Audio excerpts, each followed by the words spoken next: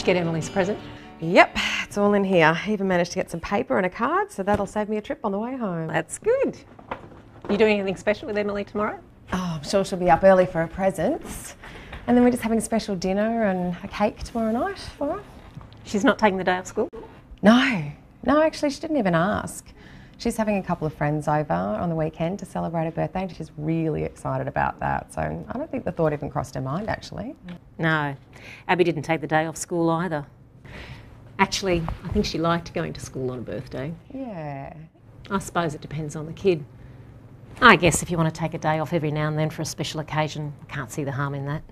Yeah, I used to think it didn't make too much of a difference, but one of Caleb's teachers showed us a graph at a parent-teacher night which explained how missing even just a few days of school can really make quite a difference academically. Really? Yeah. Yeah, he also said that it's really important for kids to develop good habits at a very early age, like always being on time and starting their homework early and being at school all day, every day, unless they're sick, of course. I suppose it makes sense. And I guess if they took a day off for their birthday, well, they'd be wanting to take another day off further down the track for something else. It would all add up, wouldn't it? Yeah, and before you know it, they could have missed a couple of weeks over a year, which is a lot of learning they'd have missed out on. And other things, like time with friends, lunchtime activities. Abby's joined the Green Thumbs Club at lunchtime. Aww. She'd hate to miss that. And I know her friends are into music and sport. Oh yeah, there's so much going on.